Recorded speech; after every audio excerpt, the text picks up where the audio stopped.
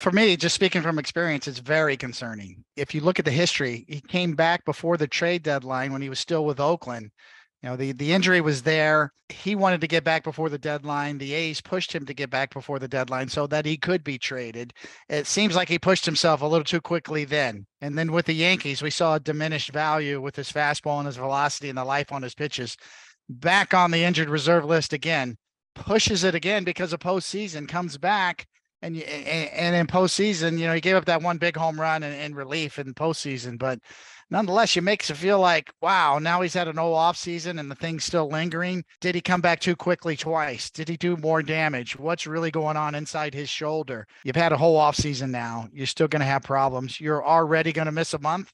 We're only in January. You're already making this determination that you're going to be late. That's very concerning to me. What's going on with the shoulder? You have to have more details. You have to see the MRI. But yes, it is very concerning.